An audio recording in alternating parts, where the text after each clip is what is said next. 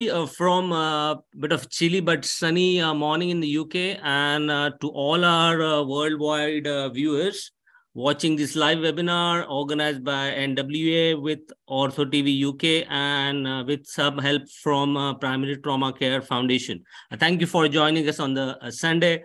Now, you can see from the program, we've got a very special webinar. It's special to me as well, as I've been appointed as an ambassador for Primary Trauma Care Foundation, and having done my initial training from Sion Hospital, Mumbai, which is the busiest trauma center. The trauma management sits very close to my heart. We've got Nigel here from the PTCF. We've got Laud, sir. We've got Mulinda coming from Malawi, and Dr. Taral joining us as well. And as you can see, the speakers we have on these webinars got extensive experience in managing a trauma. They come from different parts of the world, share different experience with us. And hopefully this webinar will shed some light how we can improve the trauma care worldwide. And as you can see, Nigel calls this as a forgotten pandemic, which he would explain during his talk. There are more than 6 million people die because of the trauma worldwide, which is probably more than what we've seen in the COVID times. And hence this webinar will allow us to understand why and how we can, as a healthcare profession, make difference to other humans' lives. Now, as a part of this webinar, the viewers can use the Slido button, which is there available, and ask questions. So without further ado, I'll pass it on to my colleague, Dr. Ashish Phadnis, who's going to introduce Laud, sir, and then we can start the webinar. Ashish, over to you. Thank you very much, Ravi, and good afternoon to everyone from India. Dr. Laud, sir, is one of the foremost and what we would say the father of trauma care in the country. To introduce him, I am honored, and it's really a privilege to welcome him to this webinar, and he has consented to be a part of it on a Sunday when he's extremely busy. Dr. Laud is attached to the Sushruta Citizens Cooperative Hospital and his own Dr. Laud Clinic. He is the ex-professor and the head of the department of the LTM Medical College and the Sion Hospital, which is one of the busiest trauma centers in the country. He's a past president of the Indian Orthopaedic Association and the Indian Arthroplasty Association. He's an honorary member of the Indian Society of the Hip and Knee Surgeons, and he's an ex-trustee of the AO Trauma Foundation, Switzerland from 1992 to 2002. He's an international AO faculty member for basic and advanced course in Delhi, Mumbai, and various parts of Asia, including Singapore, Hong Kong, and Malaysia. He received the Padma Bhushan Award by the President of India and the Dr. B.C. Roy National Award in 1996 by the President of India, late Dr. Shankar Dayal Sharma. He has got an honorary doctorate of science conferred upon him by the Utkal University. He's got a Lifetime Achievement Award by the Visitex Foundation, by Sancheti Institution, and a Lifetime Achievement Award by the Indian Orthopaedic Association. He's also got a Lifetime Achievement Award by the Ranawat Orthopaedic Research Foundation and Dr. B.N. Sinha Meritorious Award of the Indian Orthopaedic Association in 2013. His list of honorary fellowships, awards go on and on and on. We are really proud to have you, sir, here participating with us. And to tell you on a personal note, Dr. Laud has been instrumental in establishing a very successful and a very vibrant trauma center, which still serves the population of Mumbai and everyone surrounding Mumbai, where patients from far and wide take their take the advantage of the system. And Dr. Laud is going to take us through the evolution of trauma care in our country. Over to you, sir. Thank you, Ravi, for inviting me, and thank you, Ashish, for introducing me. I think he has been a good old doctor for many years. I think it's wonderful again to come again the younger generation to participate. And you can imagine how old I am, because I retired in 1995 at the age of 58. What I'm going to share you is down the memory lane of trauma care as a student of trauma care in a hospital in Mumbai. Nigel said about what's this slide? Yesterday, okay, the COVID-19 outbreak went under control because there is a vaccine. And we feel that mutation will come, but we can still have a vaccine. Can we have a vaccine for this? I don't think. It's very difficult to control because of the human behavior at right driving and business control and money making and a powerful lobby. I qualified in 1962 and opted by master's in 1966. I did a residency from 62 to 66, but trauma care as a concept was not understood during our time. The trauma care was an individual specialty sort of hobby, mainly between two surgical disciplines, general surgery and orthopedic surgery. And the general surgeons still claimed that they were good orthopedic surgeons. The role of anesthetists, which in my opinion today, in early stages, was not understood. Hence, I feel that trauma care was in a flux. This is Mumbai, and this is where the hospital is located.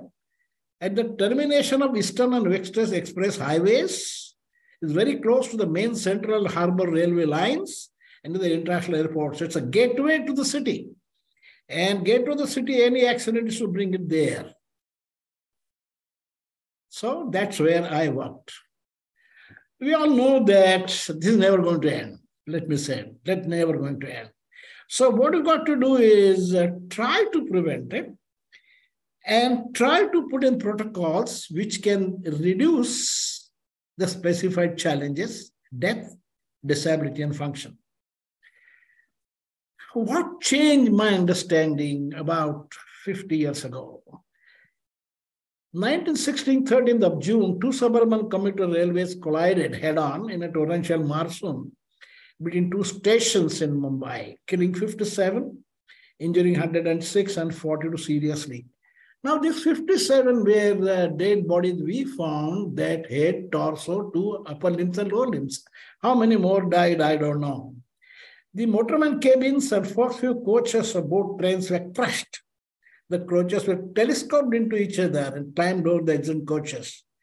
How to salvage, how to cut them, how to bring them out, how to save. It was thought that it would monsoon might have disrupted. This was reported by Singapore Times.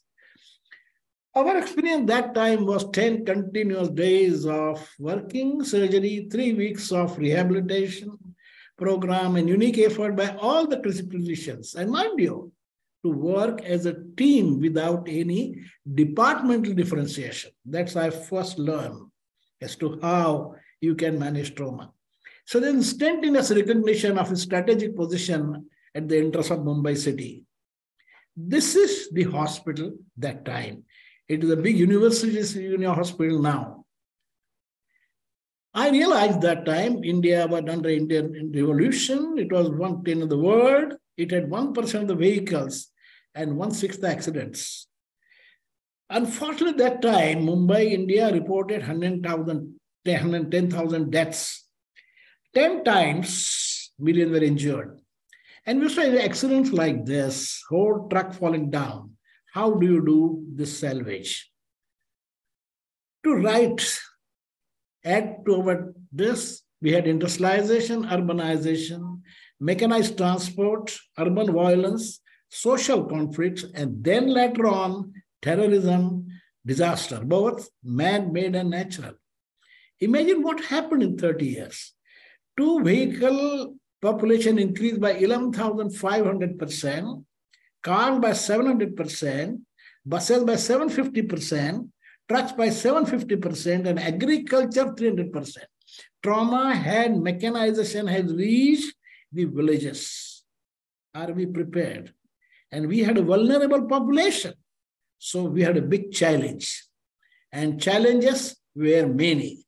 What was the impact of trauma that time? It was number one killer below 40 years. As a working person, high mortality and morbidity, lifelong disability in head and spinal injuries, and understand main sole bread earner, which affected an individual, family, and society. So you have to look at the trauma not in isolation, but overall understanding what it is. This person was traveling over a truck and the truck went under a beach, and this man was thrown out. So, as I said, not only high mortality, but increased morbidity. And look at what has happened to him after 3 months. He's still in bed. So there's a misdiagnosis leading to high morbidity, a permanent disability, and salvage is very difficult. 21% disabled for life and man ever lost. So the human loss was huge. What we realized that we need to have organization, policy concept. Our hospital that time had a place named Casualty. I used to call him Casualty Department. That means it's some corner in the hospital. The doctor sitting there was not trained. The sister just come back from her delivery, and ward boys are half the time drunk. What was necessary? We need to change the terminology from EMS to accident emergency service. You have to specify into 2 areas, and that's what we tried way back 54 years ago. Pre-hospital care and hospital care. And we involved police and fire brigade. Police raise the alarm and have contact, and fire brigade would do salvage. And our hospital care was divided into advanced, basic, and core. Transportation and treatment was done by paramedics, and that was the need of the hour. So what did we do? Of course, this was not the right vehicle. This is not right people. But then we had to start somewhere. What was our feeling? That if we have, during transportation maintenance, and I'm talking about multiple injuries. I'm not talking about isolated fractures, but even isolated bilateral tibial fractures need to be looked into. And if we could do 3 main things, airway breathing maintenance, we felt it would lead to gross reduction in mortality, then morbidity, and if you do all that, it could reduce a lifelong disability. So in hospital care, we laid down that primary consideration is for life salvage, limb salvage, and functional salvage. So for multiple injuries, first 2, and for orthopedic injuries, functional salvage. What is the concept? The concept of composite, continuous, collaborative care, which was based on injury analysis, monitoring, priorities, protocols, progress, and documentation. And we used to analyze our failures and death rate, where we learned about misdiagnosis. So you always learn about excellent documentation. In 1971, 52 years ago, we established first emergency trauma care ward. And you had trauma surgeon, 3 specialties: orthopedics, general surgery, and anesthesia, not working as individual residents, but as trauma residents. So this is our ward. You see a crash trolley, a well-trained sister, and first reception. That's a primary look. So after the pre-hospital alarm, we could have primary look. So we had a reception with primary first look resuscitation. And our aim was the restoration of airway, breathing, circulation, hemorrhage control, and stability, systemic and skeletal. But first 3 were most important, and that was continuously monitored. So before our trauma ward, our only source of monitoring was the blood pressure and pulse, which in the new concept has no meaning at all. Bringing the pulse rate down and restoring the blood pressure doesn't mean anything in trauma. Now you have a state-of-art monitoring, which was now after so many years, but that time we used to have more of a individual patient care. So far as orthopedics is concerned, which is my specialty, as a person I said, let the residents know which are limb-threatening fractures, mainly multiple open fractures, multiple fractures, a neurovascular injury, and compartment syndrome. The reason was patients were brought after 12, 24, 36 hours from distant areas. So then we had a policy of second look. And that second look, we assessed life-threatening injury like head, chest, abdominal trauma, primary by general surgeons who are trauma surgeons, and had a diagnostic support, mainly X-ray, later on ultrasound and CT. So 71 till 85, We had X-ray CT and lateral ultrasound. But policy of isolation of patient, observation and monitoring, to my mind, was the main thing. And we did that time do life-saving surgery like burr hole, chest tube, and abdominal expiration. But specialty reference was much later instead of in the beginning. So in clinical care, we felt we need to prevent respiratory, renal, hepatic, and metabolic failures in injured patients. Only orthopedic patients don't require, but multiply injured with limb injuries do require. So what was our policy? So far as the respiratory, we had good ventilatory support and monitor PO2, PCO2 acid bed balance. At the same time, at the right time, do a skeletal stabilization, because upright posture and rehabilitation supports respiratory, cardiac, and limb motion and prevents catabolism. It is very necessary during that time due to renal monitoring to prevent renal failure. So we used to measure serum creatinine, blood urea, and urine culture. Hepatic, we used to have enzyme study all the time. So our policy said, at that time, now the terminology comes as damage control orthopedics. So we classify into three things: immediate, that is resuscitation, intensive monitoring; acute care, life-saving surgery; repeated reevaluation; and respiratory support. Then came the intermediate care, but that is assessed every day, not to wait till the time you could say the patient is okay. And during that time, we could do skeletal stabilization and in open injuries and chest and infection control. But we never forgot three more important things: nutritional support, pain control, and rehabilitation during therapy. I think our main problem was severe injuries and pelvic fractures, and they never survived. The minute we had this external fixator, so in my opinion, open injuries, upper limb fractures, and severe pelvic fracture, this was a boon. What did it do? It prevented blood loss, it relieved pain, pressure sores, and if you position your fixator well, you can make the patient stand to have pulmonary function. Antibiotic, I think we have to be very, very careful, and we must have some basic things. We need to know renal toxicity and blood-brain barrier. So we laid down our protocol for head injury. That time we used to use crystalline penicillin, chloromycin, and others we used to use third-generation cephalosporin, aminoglycosides. We had a lot of open injuries which came late, so still we use IV metrogel. We do not change antibiotics. We use higher antibiotics in complications after proper analysis. And I still feel that should be a clear-cut policy. Pain relief is, my opinion, is a very important thing to convert a catabolic stage into anabolic stage. We always avoid narcotics because they lead to respiratory depression and sedatives also. We have been using non-opioids and that time transdermal drug therapy. Now we have regional blocks, but that time we used to try, but we never got except for epidural. Now I feel in trauma, forgotten part is a nutritional support and pain relief. And we have to see in this patient for early recovery that they have good diet. And I personally feel any hyperalimentation during our time was more exceptional than normal. Result.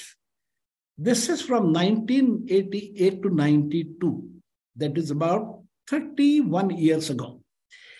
Mortality was reduced from 23% in severely injured or polytomized patient to 19%, 4% in 5 years. We analyzed the mortality within 6 hours was the highest. Patient who brought not treated at all and was not looked after, about 50%. It was reduced to 5% by 50, just by the protocols I showed you. We also noticed the high mortality was due to no pre-hospital care. Today, we have the pre-hospital care, but it still needs to be improved to a great extent. That's what's my feeling. Poor transportation and no treatment during transportation, and head and chest trauma. Pelvic and cervical spine mortality is high, so is the morbidity. But understand, skeletal morbidity, our program was 0%. And systemic and skeletal mortality in well-treated case was less than 5%. Well, that time I also said 52 years ago that we must have an organ transplantation. The reason was a dead patient may be lost to the family, but he can give eyes or kidneys or heart or lungs. I thought of that time, but you know, the organization very difficult, but we thought about it that time that we need to do organ. Today it is possible. I think there have been advances which I am really impressed. The concept of blunt abdominal trauma BAT, a first examination, ultrasound examination of 4 areas to determine whether or not there is a fluid. Perihepatic, perisplenic, pelvic or pericardial makes a lot of difference. I think imaging and 3D gives you good information how quickly finish the surgical process. Imaging, C-arm and O-arm have made all the difference, especially cervical spine, lumbar spine injuries and pelvic injuries. So implants, you have so many implants, including the joint replacements. So these advances, in my opinion, are useful, but they don't replace the fundamental understanding of trauma. I was in AO Foundation, and AO Foundation motto was motion is life, life is motion, motion is life. So no disability is final. If you treat the patient well, treat him well, rehabilitate him, counsel him, he can do wonders.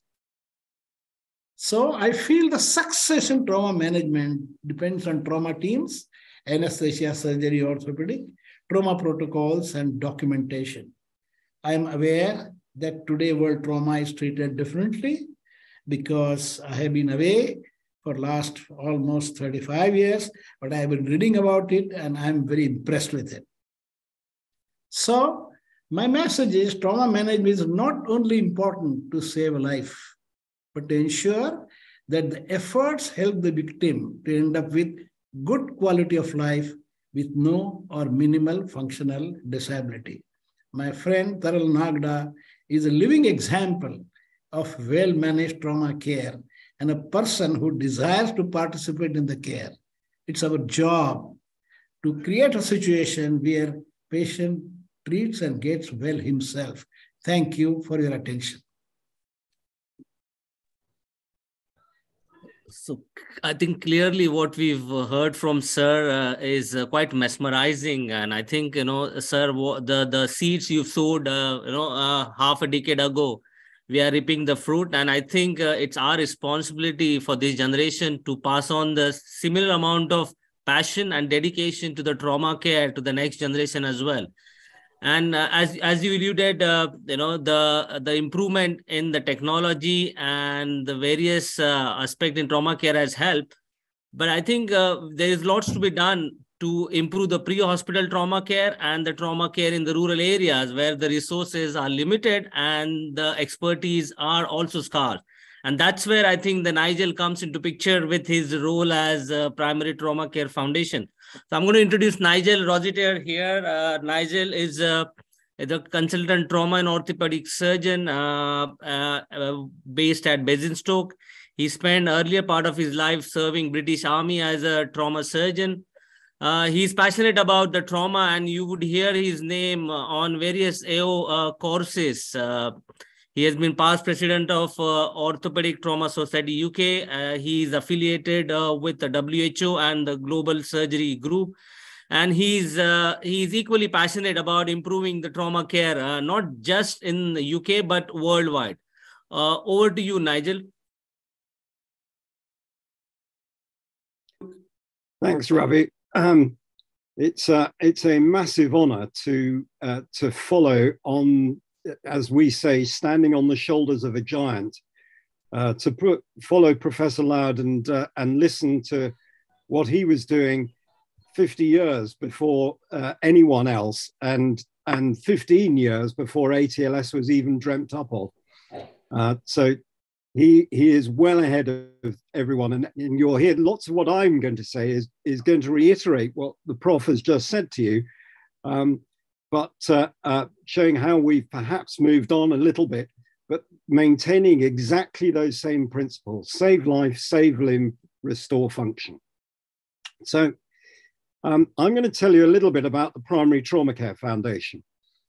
And this is a charity that is a UK-based charity, but is now global and worldwide. And I'll take you through a little bit of the concept of this and why this is important globally. So, as you've seen in the title of this presentation, I refer to trauma as the forgotten pandemic. Ravi referred to this in the introduction. If you add all contagious diseases together, that's HIV, AIDS, TB, malaria, mumps, measles, and you put COVID with that, the numbers who die from that per year don't come close to the numbers who die from injury. And yet, injury is something that really is not talked about or paid a lot of heed to, which is a real travesty. Now, we talk about deaths, but actually, if you look globally, there are 40 million people a year who get a permanent disability as a result of trauma, and 150 million who are temporarily disabled. And that has a massive impact on global domestic product, on GDP. Globally, it's 3%. In the UK, it probably is about 1.5%. But if you go to low resource, low income countries, it can be 10 times that. Up to 30% of their global national product is lost because of injury. Now, the trouble is, when you start talking about numbers of that size, people tend to zone out. And it's an awful fact that something that affects a few people will be much more newsworthy and memorable than lots of people. So let's put that in perspective.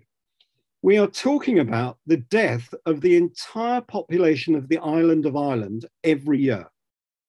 And we're talking about the entire population of Russia being injured every year. And that happens year on year on year. And that gives you some perspective on how much this is a global issue. Trauma is the leading cause of death in people aged 5 to 30. And the big problem and the big issue with that is the vast majority of the world has populations under the age of 35. So you're talking about the death of the vast majority of the population in the countries that have low age group populations. And as I've just alluded to, we're talking about deaths. But for every death, there are 97 people who aren't working. And as the Prof very eloquently put, what we expect in the UK and in good centres in India and in other places around the world is not what is expected in other places. There's a beautiful study done by the Vancouver group at the University of Makerere in Kampala in Uganda. And they looked at the outcomes of a simple tibial fracture. Now, in the UK, if I manage someone with a tibial fracture, that patient expects to be back at work in under 6 weeks' time. And we would expect that as well. But in Uganda, if you break your leg in Uganda, it is unusual to get back to work in under 18 months. Within 6 months, your children are not in school because they're having to go out to work to look after the family. And within 12 months, that family is destitute because of the lack of income.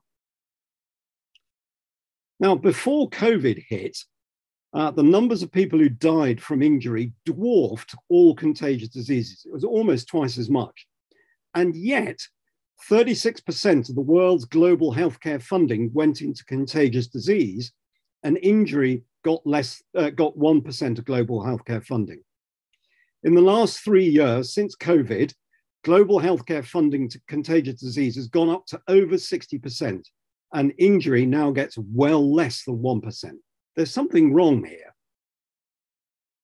As the Prof has said, and as many of you know, most of the trauma happens where most people live. And I have a rough rule of 80, that 80% of the world's trauma happens in low and middle income countries.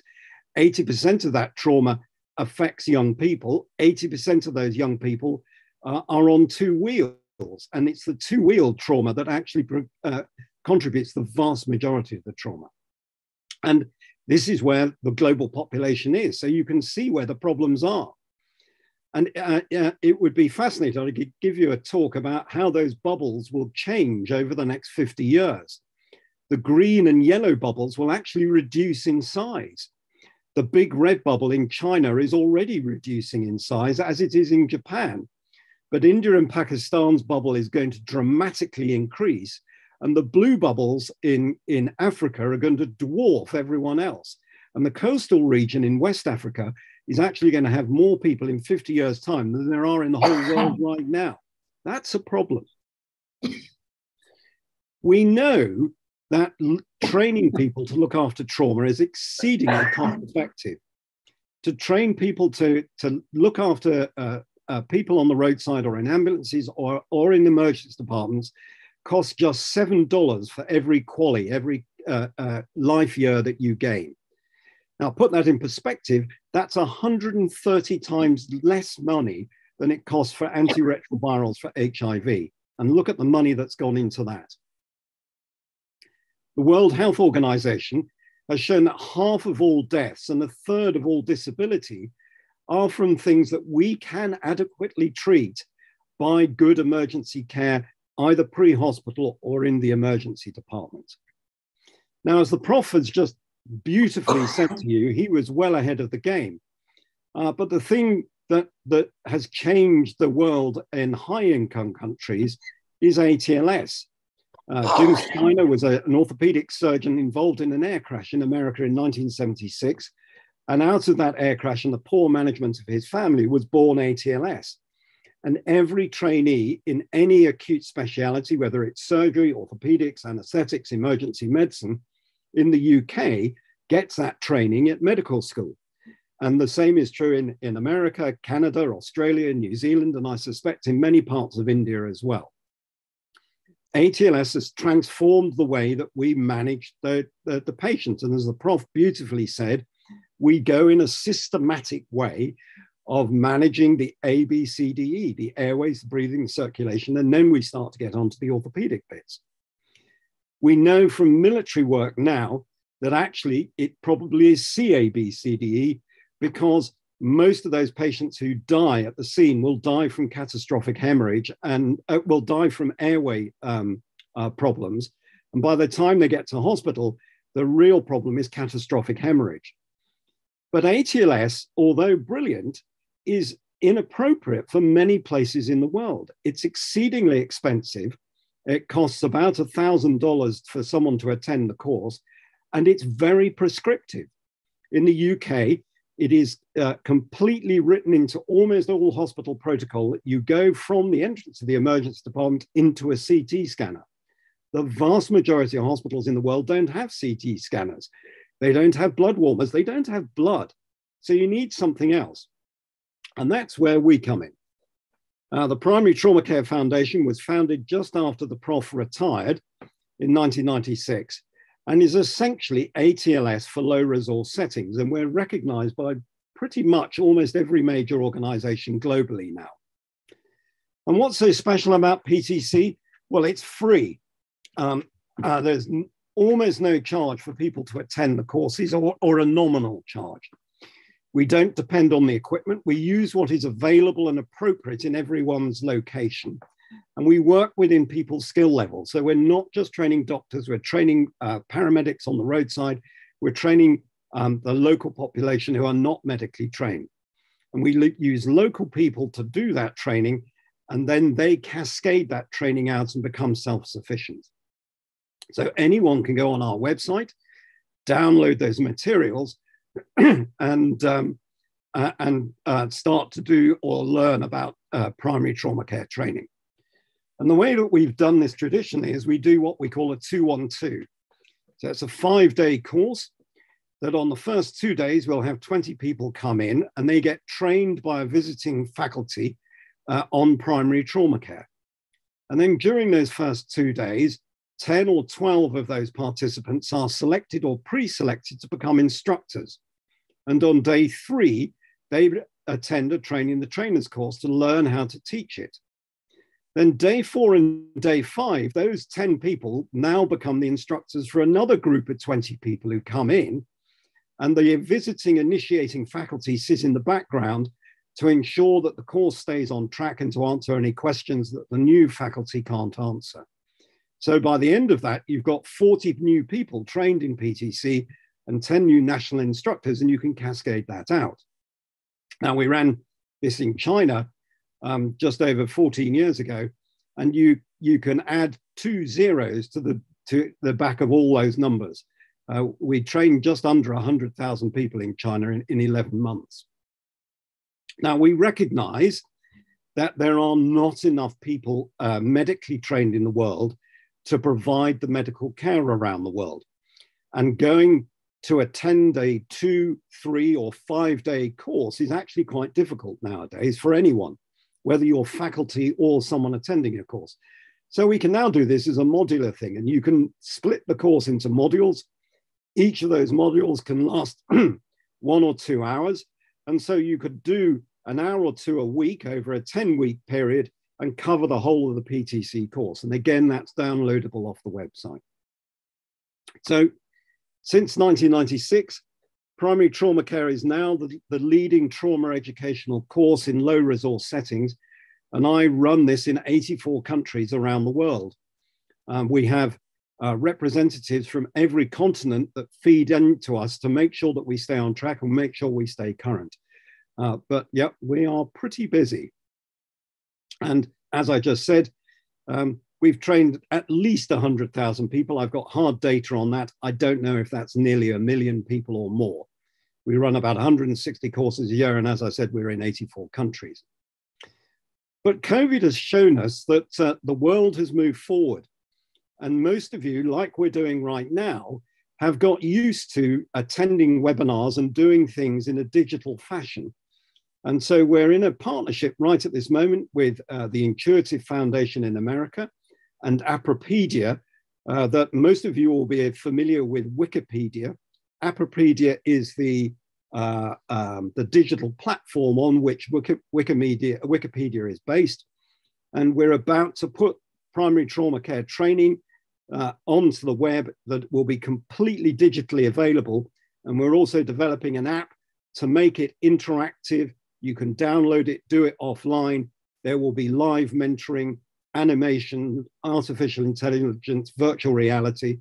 So watch this space. I hope a year from now, we will be well and truly in the 21st century. Now, as the Prof has very eloquently said, there is more to it than just looking after people and scraping them off the road. And advocacy for trauma sort of falls into a number of categories. The first, obviously, is prevention. And there are lots and lots of good work around the world talking about prevention. The real challenge is getting individual governments to prioritize prevention over other things that they are a pull on their economy. We then have to sort out the initial management of those patients when they reach a medical facility and on the roadside. And that's where primary trauma care comes in. But as you know, delivering a live patient out of the emergency department is one thing, but then they go into somewhat variable institutions to have the life-saving surgery. And that can be very variable around the world. And then from there, we then have to sort out looking after those patients in hospital on wards, making sure that all our infection control principles are good. As the Prof so eloquently said, we get people up and we get them going so they become contributors to society more quickly. And that is very, very variable. And the great big hole that no one in the world has managed to sort out is rehabilitation, is making sure that we get people who have suffered injury back to be contributors to society and to their families in a timely and effective manner.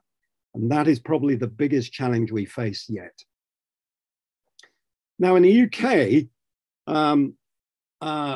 I was part of a group over the last 30 years who've been really banging on about this. And this report came out in 2007, following lots of other reports that was presented to government. And fortunately, with a bit of serendipity, we changed how we run trauma care in the UK.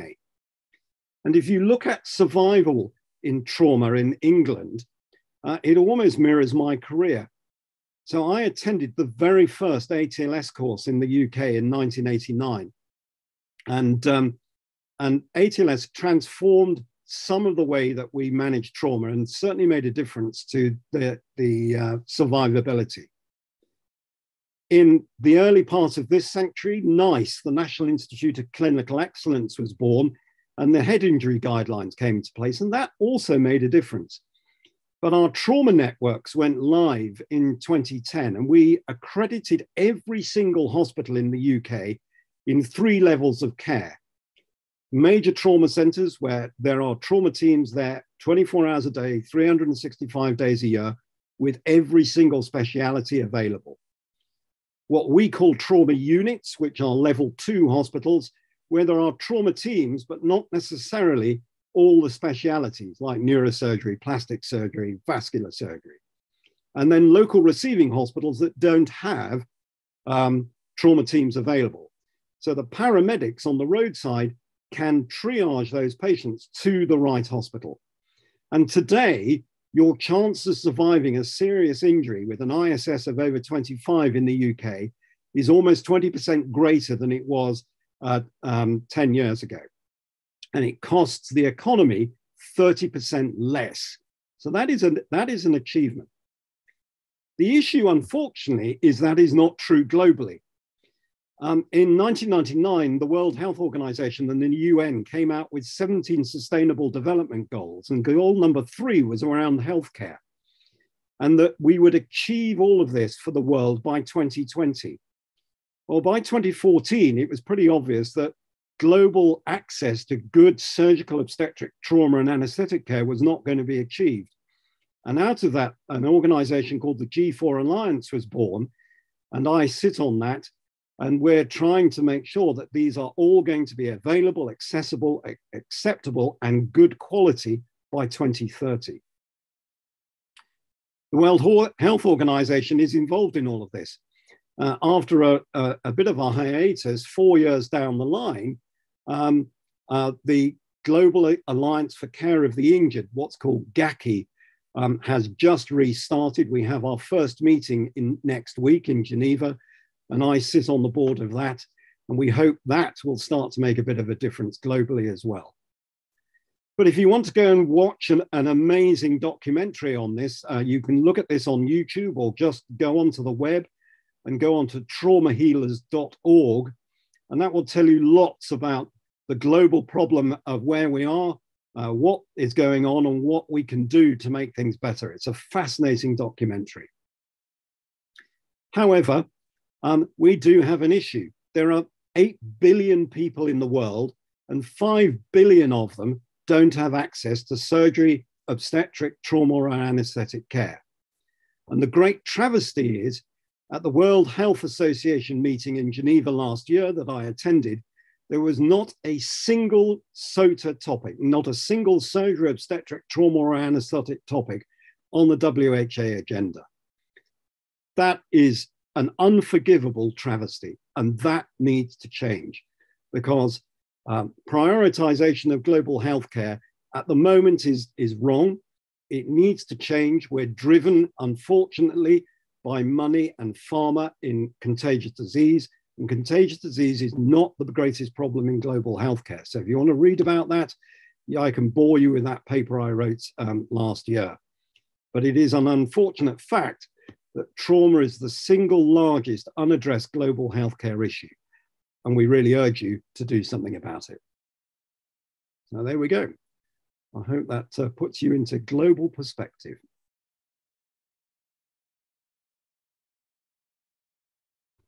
Thank you very much, Nigel. I think it was a great talk, and it just kind of blended very well with what Prof. Laud sir has told us, and it gives us a perspective. There is lots more to be done from individual healthcare professional, and I think, as I said earlier, we have to take responsibility for improving the trauma care worldwide.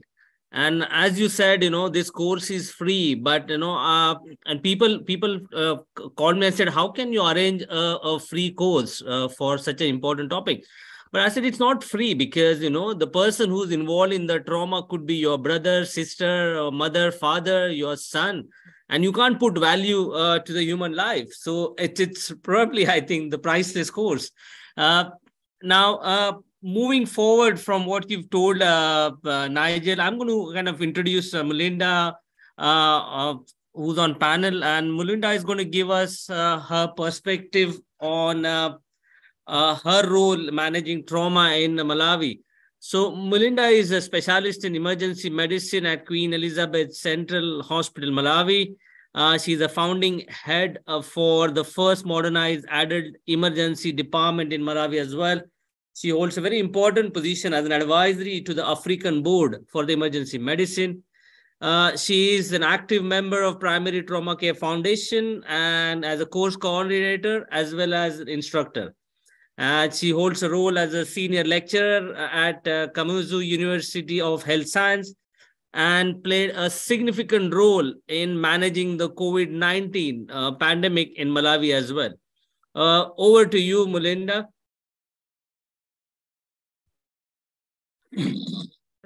Ravi, it's a pleasure to join you all on this wonderful Sunday and talk about this forgotten pandemic. And my role here is to bring up a new specialty that Prof can be recognized from the history that Prof Laud has talked about in trauma care, that is emergency medicine, that is currently doing front door emergency care before definitive care has been instituted. So I come from a country that is very small and is part of the low-income countries that is struggling with a health system that works on a very low health budget. It's simple, relaying patient care according to a WHO global low-income, middle and income country system, where we have the majority of our patients going to health facilities, which are health centers, and they tend to be where no doctors are and may be managed by health surveillance assistants and community aid responders. So we're still far back in finding injuries being managed by mainly unskilled health professionals who are doing an amazing job, but we need to improve on it.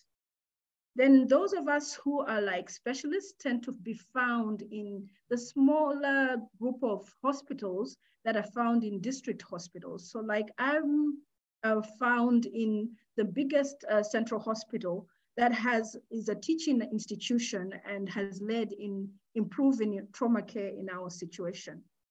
It's pertinent for me because we used the primary trauma care course as a very good course to help all of us who are offering trauma care, from the orthopedic surgeon to the anesthetist, to the nurse, to the emergency care practitioners. And I'll talk about our different cadres who were trained on PTC, to be able to marry how can we do things basically without being complex and using very few things.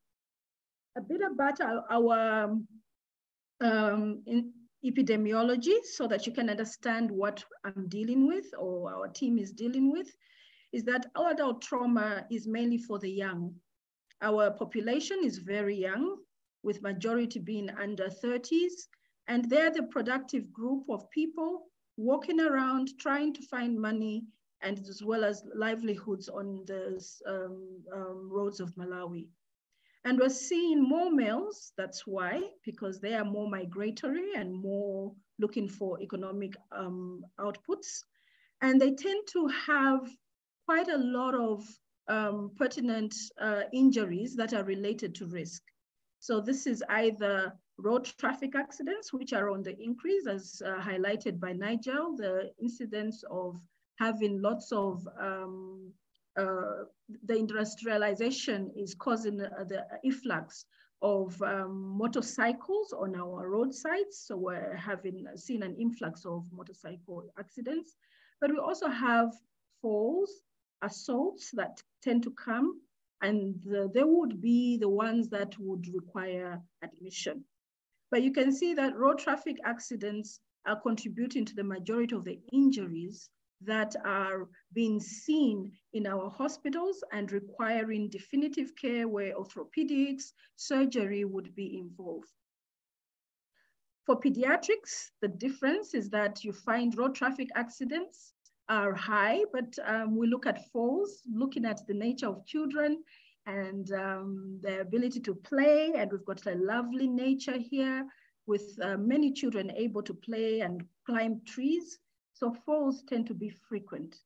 And burns are seasonal, so we see them in the cold season. So what do our primary trauma care participants say about their trauma system that responds to these injuries? If you can see, our system is struggling. It has reduced ability.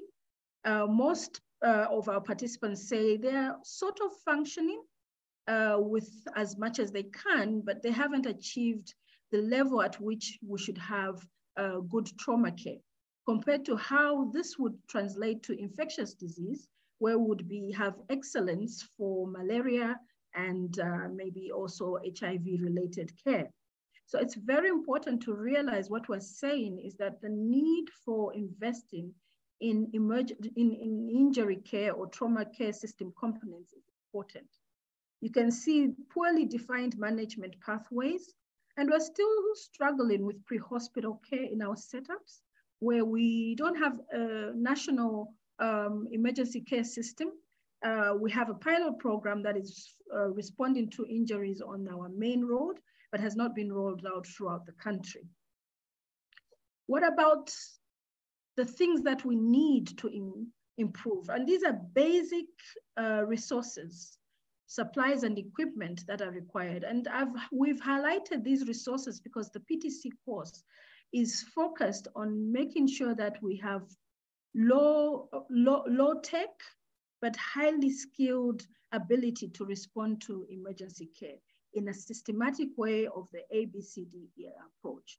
But you can see that most of our facilities where our trainees had come from, and I will highlight here that these are central hospitals, what we say are tertiary care hospitals, they are struggling as much. So QECH, KCH, and MCH are central hospitals. They're struggling, but it's even worse in district hospitals where the majority of the injured people are. The private is also struggling, and therefore shows that there's a need to invest in trauma care supplies and equipment. And you can see that spinal injuries are a major issue in which we talk about. When we look at human resource in terms of where primary trauma care actually impacts the trauma care system in our setups, we see that the respondents are all talking about the inadequate staff that are available. People are working long hours. They're making the most of what they need to do. There's reduced supervision or minimal senior support in terms of how they can improve in trauma care. And you can see that there are no dedicated trauma teams in most of our facilities. So people are multitasking between looking after injuries and as well as illnesses as emergencies. And that requires the balance of how much attention a patient can get when they come into our facilities. So primary trauma care course being basic and highlighting on the adaptability and contextualization of the course facilitated us to be able to harmonize how we look after patients, from the very well-trained patient, trained health personnel, the highest being a specialist, to those that are not trained as much, but learn how to respond to injuries as we go along. So you can see in our primary trauma care course, we've used it to actually train quite a number of general practitioners. And I will emphasize in Malawi, we did a lot of training for clinical staff rather than nursing staff, which is the next slide here. But over the years, we've started slowly introducing this course to nurses. And you can see about 24% of our trainees so far in the census that I've done for the courses that we've provided are nurses that came into the course. And we can say that we have been, it's been appreciated how the course improves the knowledge and skills, especially for nurses and other lower, other cadres, not lower, but rather less trained clinicians in our setup. And I intentionally put this slide because the delivery of injury care in our setup is mainly done by non-doctor trained personnel in our setup. So they're called clinical officers and medical assistants. And they are the majority of health workers that you'll find in our facilities.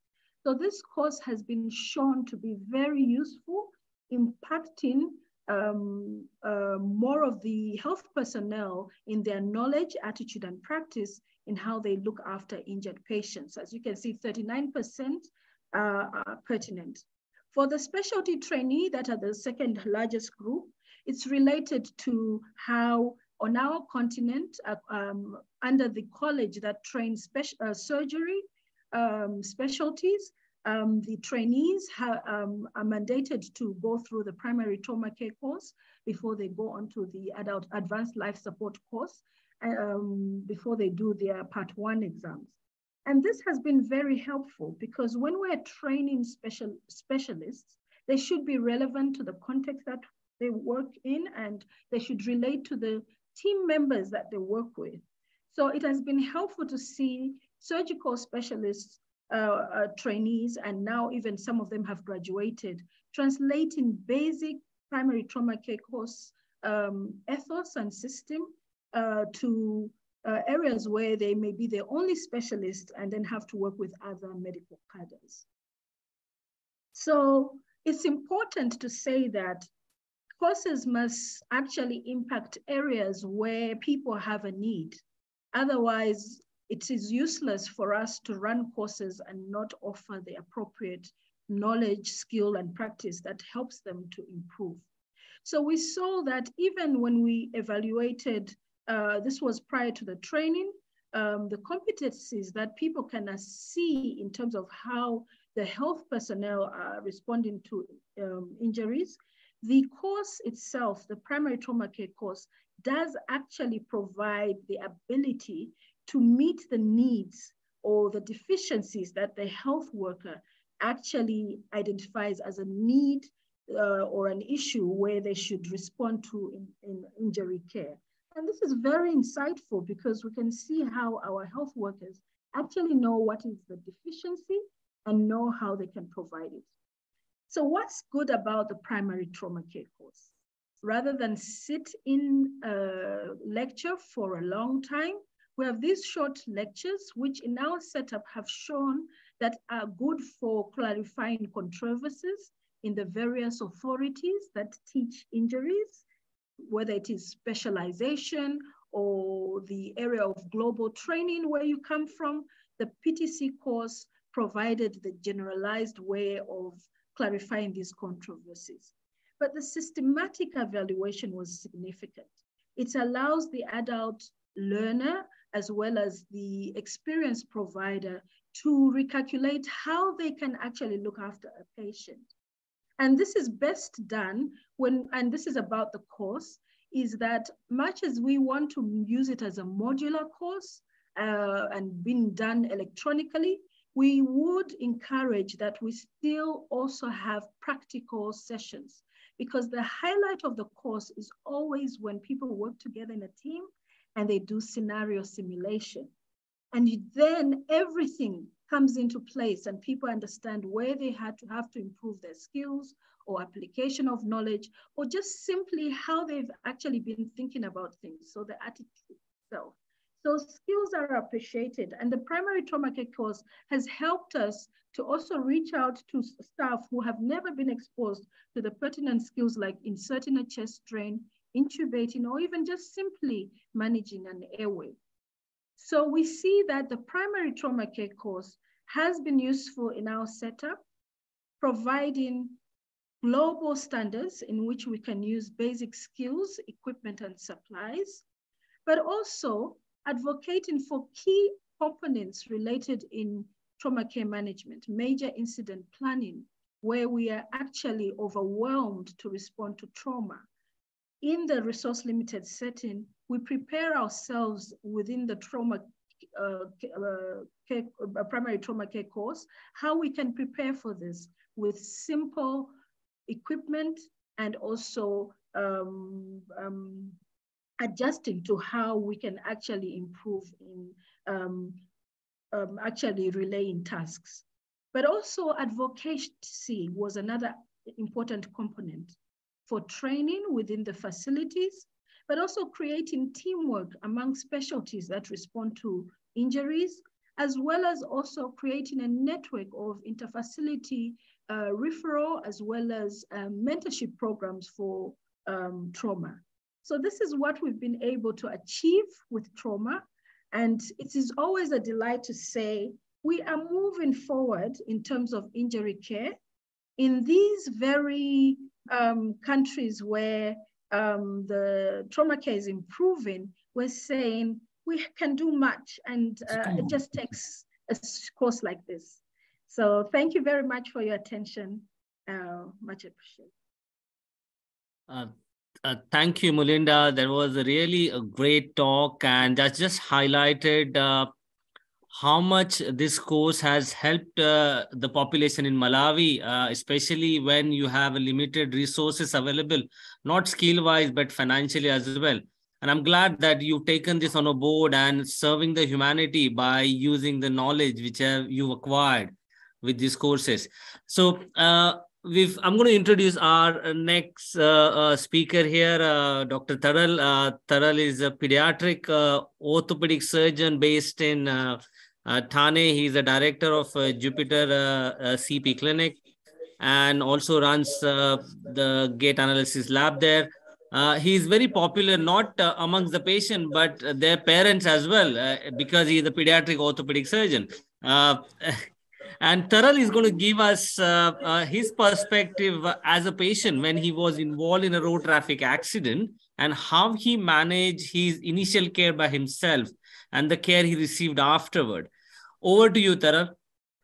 Yeah, thanks, Ravi. And so I don't have slides, but there's something else I prepared, and I hope you can see this. So we have the excellent talks. We had L for Dr. Laud, and then we had M for Mulinda, and then that was for Nigel, N, and then OrthoTV's O, and Ravi, that's UR, and that leaves behind Q, that's questions. A lot of questions here. I'll go through some of the experiences which I had as a patient. A lot of experience all of us have as doctors, as orthopedic surgeons, as trauma caregivers to save lives and limbs and put patients back, into a productive life. But, I did that for 20 years, but it was completely different when I experienced the whole scenario from the other side. The situations on the road are completely different. You may have best of the hospitals, trauma centers, training, everything.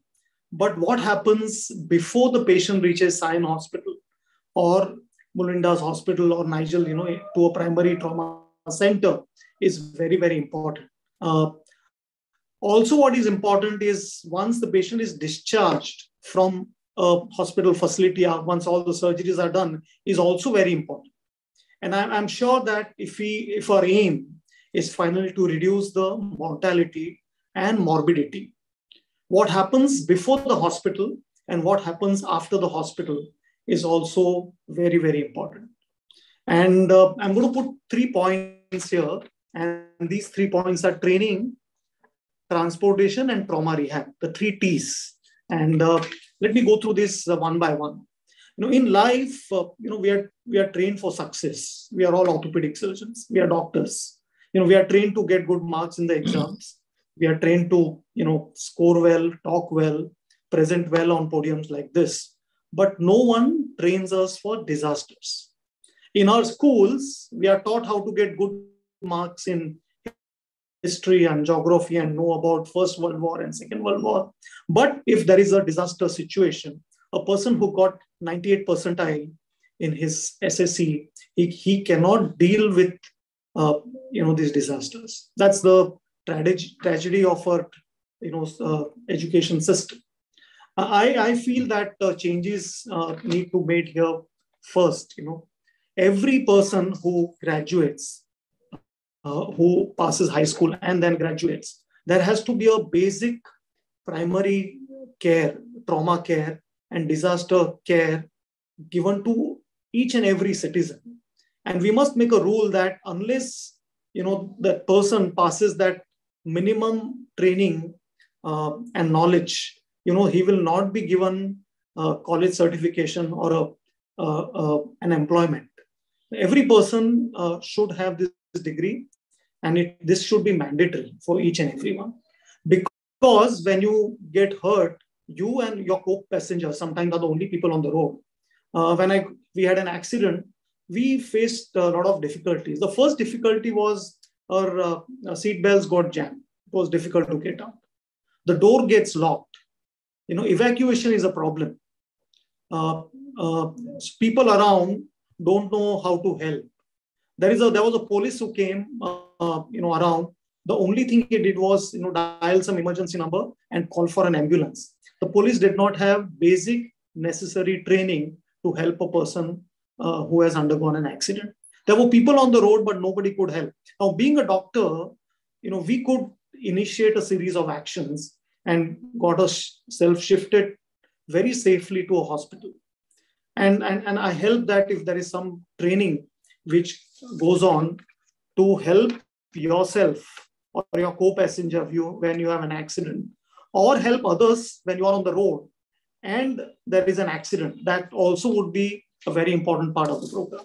I think few people which need to be trained, and I know that Dr. Laud, he's a visionary and he started this program. I know that at Sion Hospital, they started a program, he and Joy Patnankar, to train the police people, to help people, the railway police. I remember Dr. Laud started the program to know what are the injuries, the basics of airway, breathing and circulation was taught to the police. And I think we should, all the national association should plead to the government that police people at the petrol stations and people who are working at the restaurants which are roadside, we call it as dhaba, they are the first line support systems, and they should be told how to, take care of this.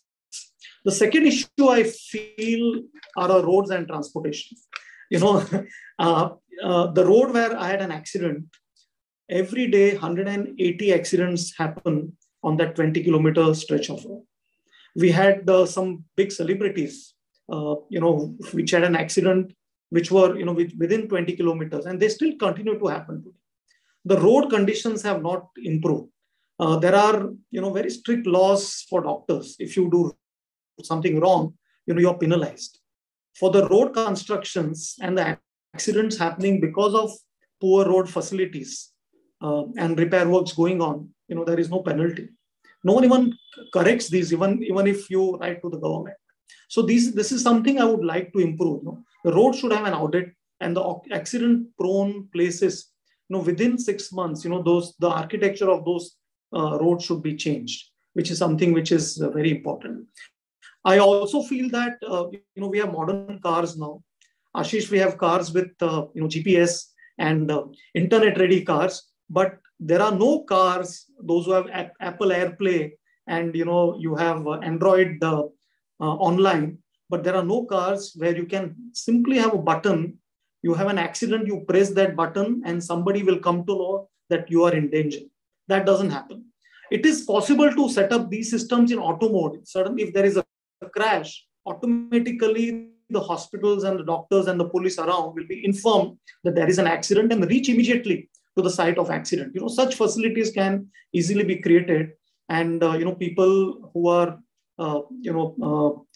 in orthopedic circles, in societies, Bombay Orthopaedic Society, the Indian Orthopaedic Association, the British Orthopaedic Society, and several societies where people are listening to this webinar today, they should plead the government that they should make it mandatory for all the cars to have such a facility where an emergency or a panic button or automated such responses are available. And I don't think it's very difficult to do that. I think it's important that every car should have a kit which has a small knife to cut the safety belt in case you have an accident. You should have a small hammer where you can, hammer the glass pan so that evacuation is possible. So every car should be equipped with these equipments, a small kit, a disaster management kit, and it should be part of every vehicle. So this is what I feel is about transportation. And last thing, what I really feel about is trauma rehab, because doing a good surgery, saving the patient, doing a good CPR is just not enough. A person which has been operated for a compound femur fracture or a vascular injury or a nerve injury or a pelvic trauma or a spinal cord injury like me needs an active rehabilitation. And it doesn't go on for a week or 2 weeks or 2 months. It requires years of rehabilitation to put that person back onto what he wants to do in life. So it's very essential that we also simultaneously build up trauma rehab departments in our medical colleges and in-house rehab departments in every districts, which are affordable, which are accessible, and which can make a person who is a survivor to be a functionally close to normal individual. So these were my thoughts, based on my experience, Ravi. These are not thoughts which I had ever experienced as a doctor, but these have come, from actually having a first-hand experience of what goes on the accident scene. Thank you very much for inviting me, Ravi, Ashish, OrthoTV, Dr. Laud, and everybody, and to allow me to share my thoughts. Thank you very much. Thank you, Taral. Thank you for sharing your first-hand experience as a patient. And it's a very unique experience, isn't it? We all talk about being empathetic, but you just go through the whole sequence of event and managing it by yourself on the road when people around you are helpless because they don't have a knowledge, although they want to help, but they don't have enough knowledge. And that's where I think what Laud sir has said as a visionary 50 years ago, and what Nigel is doing through the mode of a PTCF, and what Mulinda is doing in Malawi, it's a very important. I think we need to forget the geographical barriers. We need to kind of share knowledge. We need to have a coordinated effort across the globe to improve the primary trauma care. And if you look at just from India's point of view, Taral and Laud sir and Ashish, India is ranked #1 country in the number of people killed by the road traffic accidents across all 270 countries. And if you look at the fatality, is 1/3 of the road traffic accidents are turning out to be fatal, kind of a life-taking injuries. So it's a very concerning thing. Now there are a few questions which I've got. So I think Taral so question to Laud sir. Sir, I think what Taral said, do you think we should make the primary trauma care as a mandatory part of the school curriculum now? And do you think the government should take this on a board? Awareness should be created right from kindergarten to the college. And I think the people who need to be made aware of the Indian laws are the prime ministers of all countries. Because when he gets sick, he travels to Scandinavia, United States. I think this is a primary training. I was very impressed with what Mulinda said. If it can happen in Nigeria, can't it happen in Mumbai and in Delhi? So the whole thing is a psych. We are so obsessed with development. The development has to be basic structure and development of mind. That human life today is cheap. Everything else is expensive.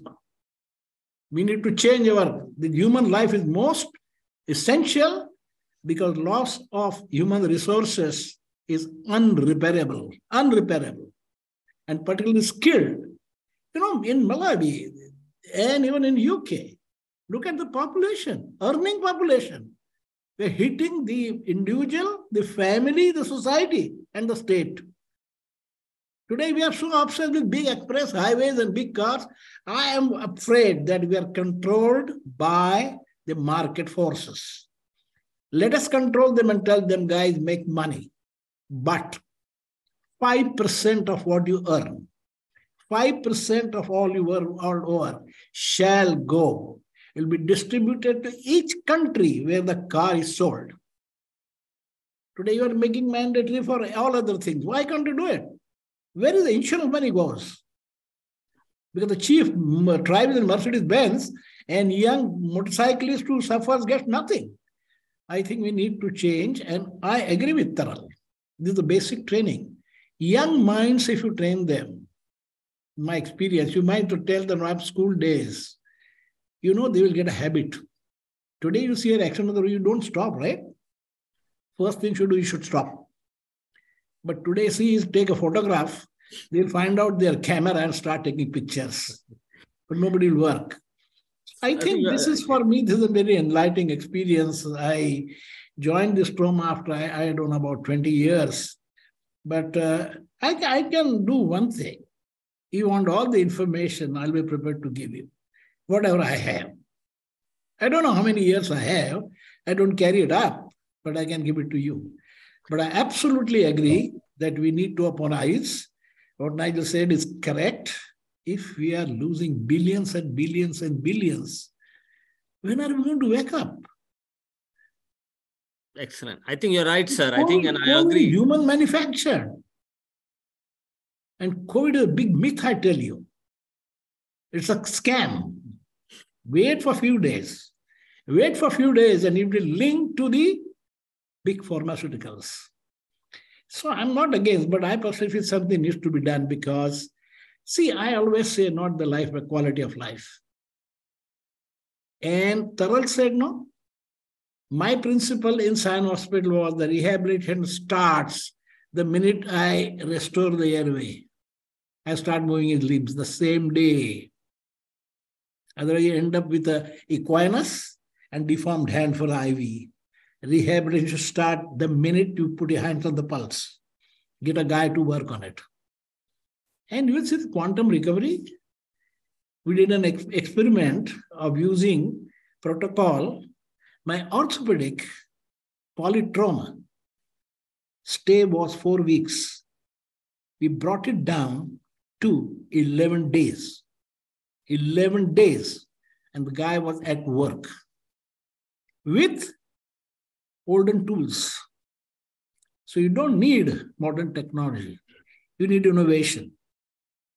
What she said is right. What Nigel said is right. Use the things available. Why do you put a bamboo and tie to a fractured femur and transport him? Why don't you get a very fancy splint? So, and villager, he will do it. I will tell you. They are very intelligent people.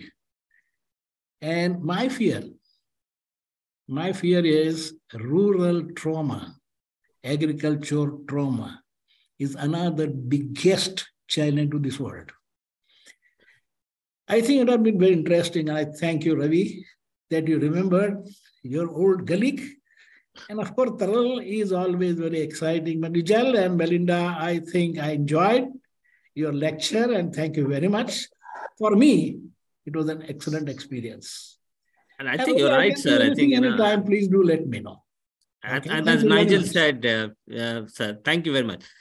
So Nigel, I think what would you expect a country like India to support the primary trauma care? What sort of things from your angle you would like people to be involved in? Well, actually, primary trauma care is very, very active in India. Aaron was on this call. Our coordinator for PTC in the whole of Asia is Aaron Prasad, who is based in New Delhi. And PTC is actually extremely active in India. There are some regions where we still would like to go into in India. Other regions are very well supported. So all you have to do is contact us through the website. And Aaron, there's a big faculty team in India. Aaron's team can get that faculty team out to you. That isn't an issue.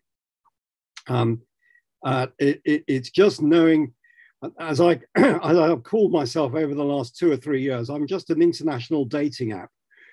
All I do is put people in contact with people to make sure that things can happen. And it works. It's just word of mouth, and it will get out there. I'll just quickly expand on something that the Prof just said. We shouldn't get angry about the fact that injury and trauma is the Cinderella, is the thing in global healthcare that is being overlooked at the moment. Yes, it annoys me, but actually we should learn from contagious disease as to how they've got all that global healthcare funding. If we learn how to make use of their advocacy and get people to concentrate on what really are the global healthcare issues, we will get it up to the top of the agenda. And the Prof is absolutely right, money talks. But we have to learn from the successful projects out there like HIV, how they became so successful to make something that is a much, much bigger global problem even more successful. I think you're right, Nigel. I think we are contributing towards what we can. I think we need to expand and go beyond what we do in our home front. I think what Mulinda is doing in Malawi, I think, should be expanded to other African countries and other South American countries where resources are limited. So just a question to Taral. Taral, if you wouldn't have been a trauma surgeon involved in an accident, what would have been the outcome of the accident you were involved in? No, can you please repeat, Ravi, the question? If not clear about consider it. You wouldn't have been a trauma surgeon when you're involved in an accident, you have been just a common man, what would have been the outcome with the kind of accident you're involved in? I really don't know, because maybe I wouldn't be here to talk to all of you. Because I also had a radial artery injury. So a lot of things happened because I was a doctor. Firstly, I knew how to transport myself and my wife. Most importantly, I had a mobile phone which was on, and I could just quickly type, the place where we had an accident, which was Vapi, an orthopedic surgeon, and a number appeared of Akhilesh Patel, who has come to Bombay Orthopedic Society so many times. And I just called him up, and he arranged everything within 5 minutes for us to be transported to hospital. He suggested what hospital we should go to. A very well-equipped hospital just 5 minutes away from where we had an accident. But, if I was not an orthopedic surgeon, I would have been taken to some other primary trauma center, where the police wanted me to go, and not to a well-equipped trauma hospital where specialists were available. And, then, statistics are statistics. But when for a person, it's 100%, it's not 30% or 50% if you, have an incident. So things would have been different. But what I really want is that it should not make a difference.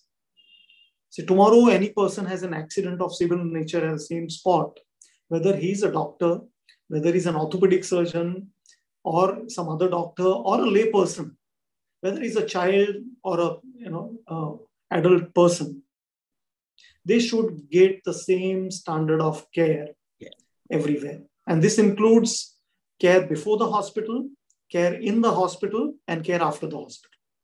I think that should be the aim. And Nigel very well spoke that, we should learn from contagious diseases. The polio eradication program, supported by government, WHO, Rotary. So if we have an accident prevention program, accident morbidity and mortality prevention program, which is global, which is accepted by all governments, WHO, the non-government organizations, supported by Rotary and Lions Club, and funded, as Dr. Laud suggested, by insurance companies and people who make the vehicles and people who make the roads, then it's going to happen. Thanks, so PTC should not be an event. It should become a habit. It should be a routine. Absolutely. And that's correct. And that's the whole mission of the Primary Trauma Care Foundation. I think, whosoever is listening to this webinar, we are happy to answer any questions and any inquiries if you visit the Primary Trauma Care Foundation. I think I'm going to conclude this session by saying thanks to all the speakers here. I think we've got the pearls of wisdom from the experience of Laud sir, Nigel, Mulinda's hard work in Malawi, and Taral's own experience. I'm going to thank Ashish for getting the Bombay Orthopaedic Society on board to support this, as well as the OrthoTV with Neeraj and Ashok. So many thanks to you all for giving your precious time on Sunday and listening to this webinar. Thank you. Thank you, everybody. Thanks.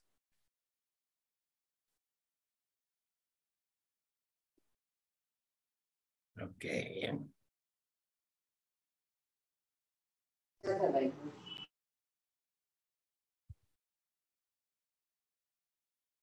Poonam. Well done all. Thank you very much for letting us partake. Yeah, no, I think it's good, Nigel. I think it was a good kind of, talk, giving an insight into what we're doing. So it was very well, I think, received. Thank you. Yep. Well organized. Well, have a great day, everyone. Thank you, Mulinda. Thanks, Taral. Bye, everybody.